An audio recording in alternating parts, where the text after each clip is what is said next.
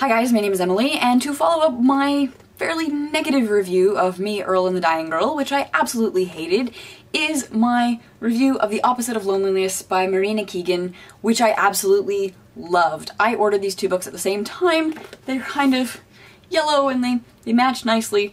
I posted a picture of Twitter with them together, and as much as I hated Me, Earl, and the Dying Girl, I loved The Opposite of Loneliness. So Marina Keegan is a fantastic young person who is unfortunately deceased. She is someone that I feel like would have been someone to watch in the literary world. Her short stories, her works of fiction are so beautiful and touching and funny. Short stories don't always sit well with me, like I find them hit and miss, but Marina Keegan's were so relatable. One of the professors described her writing as being young. Like, a lot of young people write short stories and they're not about being young, they're trying to sound older than they are, beyond their experience, but Keegan wrote within her experience and it felt very much like a university experience, and it felt so intimate and personal.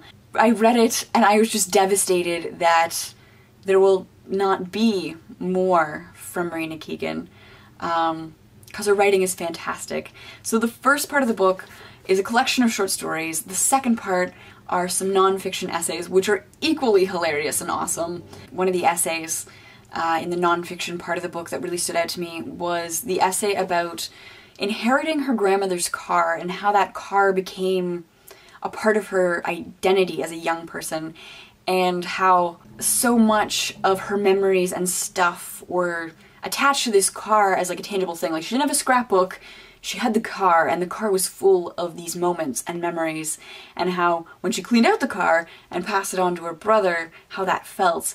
And that was really, it really sat with me, and it's something that I really remember and I like about the story. And I thought about my own car and how when I cleaned my car out this spring, how much crap had accumulated in it, and it was really good.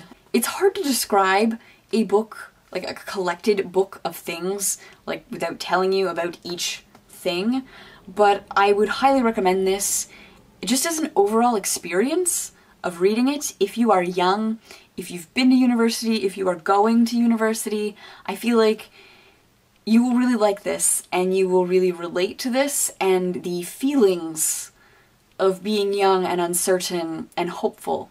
This was fantastic. This is probably in my top 5 books of the year thus far, and I believe I gave this 5 out of 5 stars on Goodreads, because I really, really enjoyed this. If you have read The Opposite of Loneliness by Marina Keegan, please let me know your thoughts in the comments below. Let me know which short stories stuck out in your mind, or which essays stuck out in your mind. What did you like about this book? Thank you so much for watching, and I will see you soon.